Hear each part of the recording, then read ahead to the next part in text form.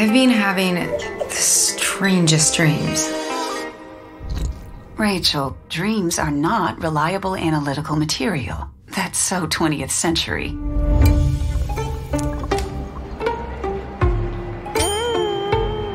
Hi, Rachel. We're delighted to let you know that we've had movement on our wait list.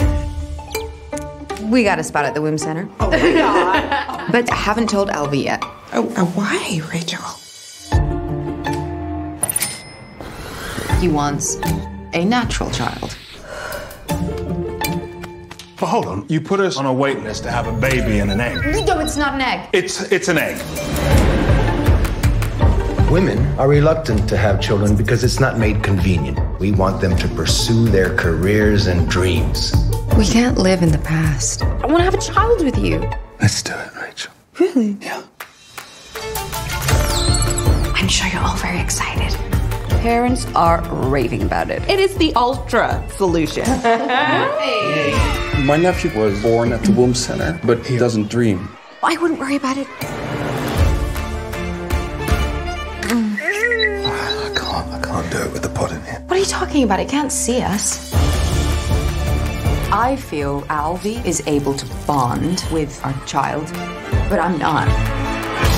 Maybe I'm just not ready to be a mother. You know, no one's a mother just like that. You become one. Lately I've been holding on to something. We are considering having a home birth. I'm sorry, it's not possible. I won't raise this child without nature. Congratulations. It's so exciting, isn't it? I noticed a change in productivity. You do have a baby at the womb center, right? Why? What's going on?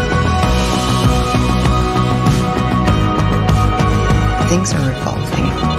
Your family dynamics are about to undergo tremendous changes.